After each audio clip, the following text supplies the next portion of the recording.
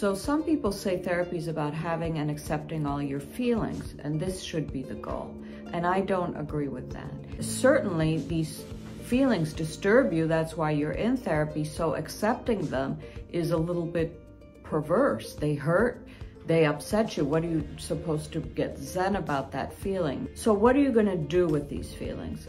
Well, the feelings don't feel to you like a disturbance, they feel to you like a problem. A problem like anxiety or depression, or maybe a problem that you're married to the wrong person, or that your children are giving you a hard time, or that someone at work is competing against you. Your mind understands your own disturbance as a problem. How are you going to solve this? You're aware that you've lost your mind, you can't come up with a solution. No solution seems to be working, but we don't look at ourselves and say, oh, I'm disturbed.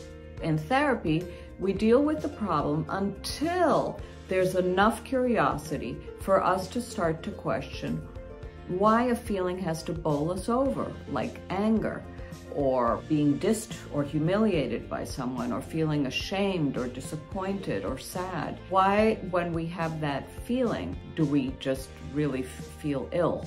It takes us a long time to understand that in ourselves. And when we can begin to get curious about us, that's when therapy really helps.